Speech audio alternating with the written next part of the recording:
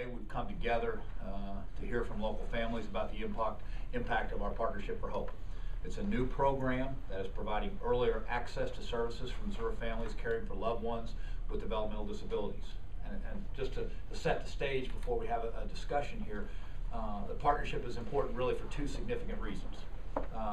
First and most importantly, earlier access to care and services helps individuals with developmental disabilities living at home. Accessing therapy, care, support service earlier can help slow or stop the deterioration of a disability, and it helps families see that they do have the resources and support to keep their loved ones at home. Now second, home and community-based care also saves money. Being a part of this program from the beginning on, it's helped us get the boys job training, and it gets them where they're learning their independence. And you know, right now they're doing, like Nathan is doing a part-time job, Mitchell is going to be starting to do volunteer work.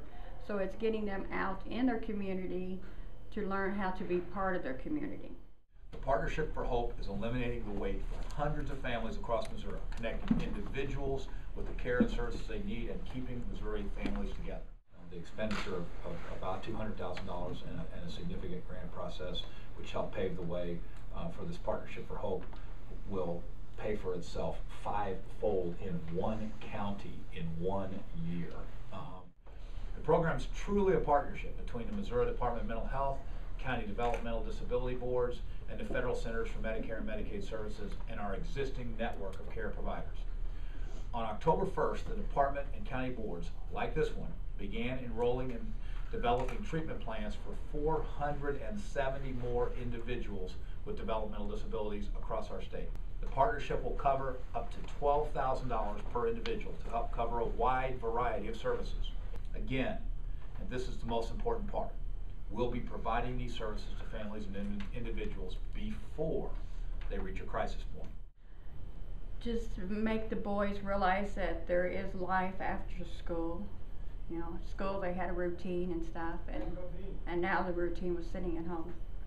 They're independent. For when we're not here. Yeah. For them to be able to take care of themselves, and you know, independence is a big thing.